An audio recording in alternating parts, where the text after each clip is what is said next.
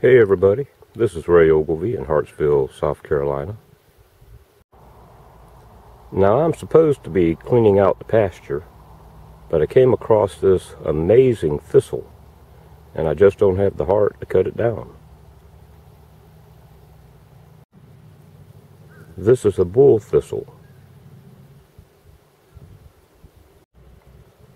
and it's the national flower of Scotland.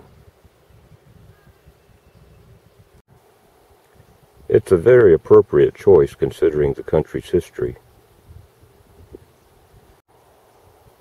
A tough, defiant plant to represent a tough, defiant people. This plant is not native to the U.S.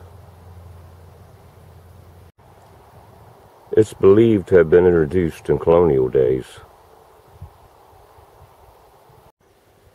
It's done well here and now can be found in every state in the country. And check this out. Not only is the plant itself impressive, but it's also covered with these fascinating bugs. These are leaf-footed bugs. They get their name from the leaf-like appendages on their back legs. Leaf-footed bugs are true bugs. People tend to use the name bug loosely to refer to any kind of insect. I do this myself. But by definition, a true bug is supposed to have a mouth especially designed for piercing and sucking.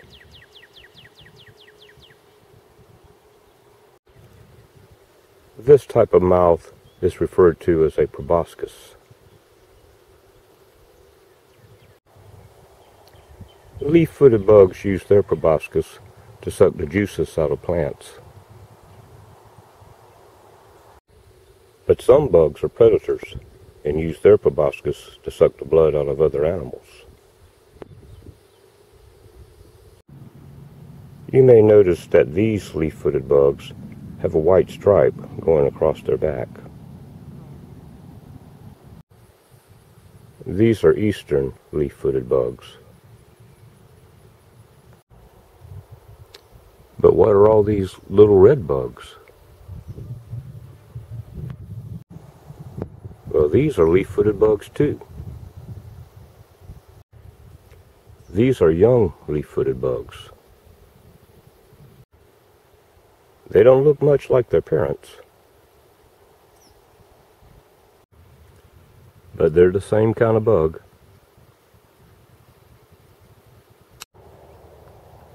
Leaf-footed bugs are actually pretty good parents. They stay close to their young and ward off predators. When researchers removed adults from plants and placed them on plants nearby of the same kind,